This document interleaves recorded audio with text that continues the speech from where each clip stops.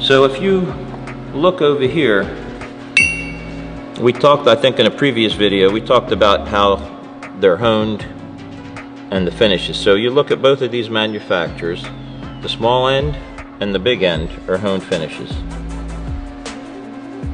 When you go to Aero Precision, now you're talking about a product that's made and finished differently. When you look at that big end, you can't see the parting edge. And the reason you can't see the parting edge is because they ID grind both the big end and the small end.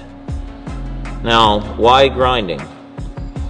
In very precision manufacturing, grinding is the most accurate way to size something, and it's the best finish that you could ever have. So when you want a nice finish, it's a ground finish. When you look at your crankshafts are ground finishes. This is ground. This is the best finish you can put in a connecting rod. And this basically, this one feature is what separates Aero Precision from the rest. That doesn't make the others bad, but this is the feature that separates these guys.